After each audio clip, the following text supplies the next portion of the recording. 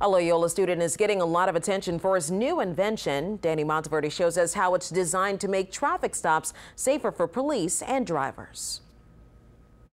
You would place a safety pouch on the window, and so when the attending officer approaches the vehicle, all your information will be already available. That's the idea behind David Price's invention.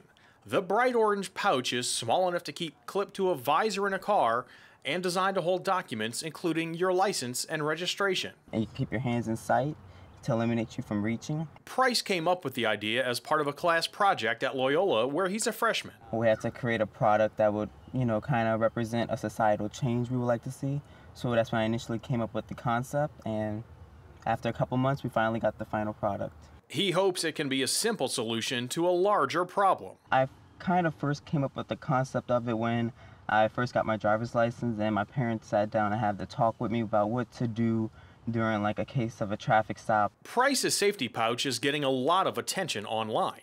Some of the celebrities who've taken note of it include Beyonce's mother, Lawson, actress Holly Robinson Pette, and models Bella and Gigi Hadid. The device is also a necessity, but it's also a statement, because it's telling you the extents that we as African Americans have to go through just to keep us safe during simple traffic stops.